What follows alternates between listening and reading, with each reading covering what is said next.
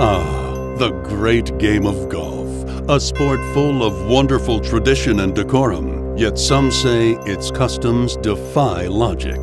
The time is now for a revolution. It's time to let them wear shorts. I think shorts are a great idea.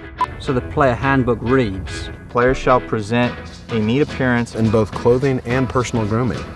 Check. Clothing worn by players Shall be consistent with currently accepted golf fashion. I think what I'm wearing is pretty fashionable. The tournament director shall interpret This regulation, I'm pretty sure that shorts are accepted golf fashion. Women can wear shorts, but we can't. That's got a name. It's called reverse sexism. Golf is a game of wide open spaces. Pants are restricting. Birthday suits don't have pants.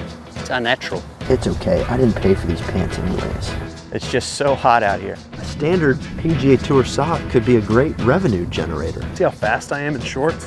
Might as well call me John Sain Bolt. Have you ever heard the sound corduroy makes when you're walking? Super annoying.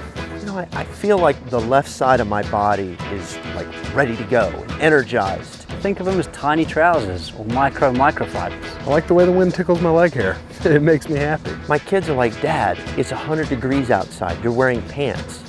What am I supposed to tell them? It's time for change.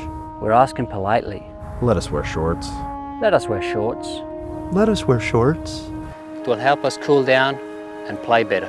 Everybody's doing it. Everyone's doing it. You know we'll play better. It's just so hot. For golf's sake. For golf's sake. For golf's sake. Please do your part and sign the petition at ashworthgolf.com.